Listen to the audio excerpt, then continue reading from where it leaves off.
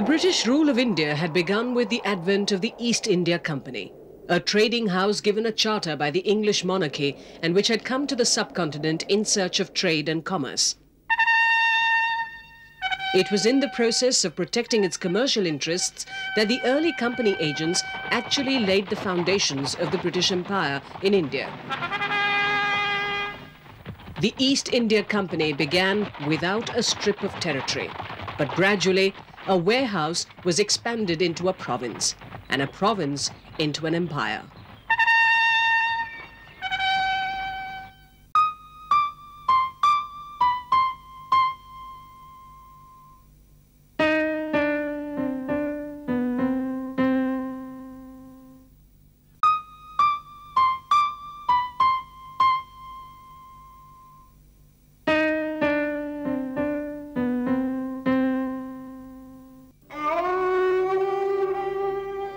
(1857).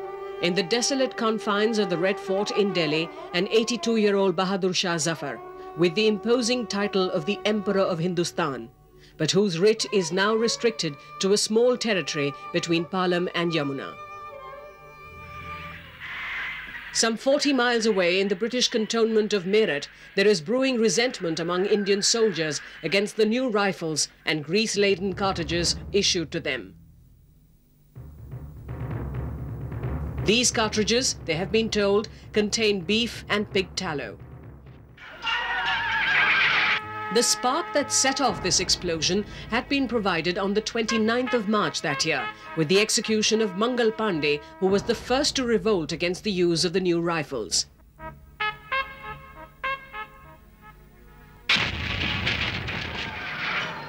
The euphoria of this rebellion was, however, short-lived. It was crushed and barbaric reprisals followed.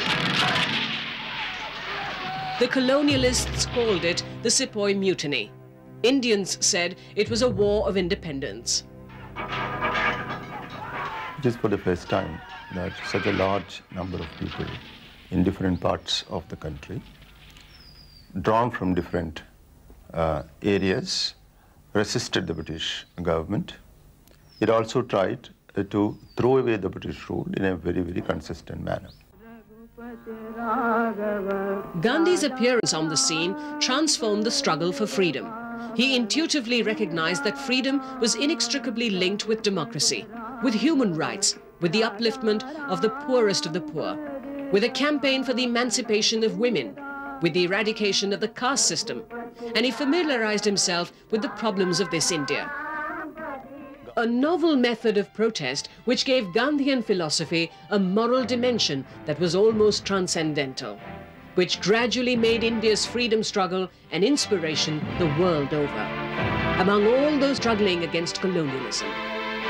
Non-violent demonstration was the thrust of Gandhi's form of protest. The Muslim League, led by a Bombay-based barrister, Muhammad Ali Jinnah, propagated the theory that Hindus and Muslims were two nations and could therefore never live together. Gandhi and Congress opposed this idea vehemently. To them, secularism had been the linchpin of the freedom movement, and India's secularism had its roots in its civilization.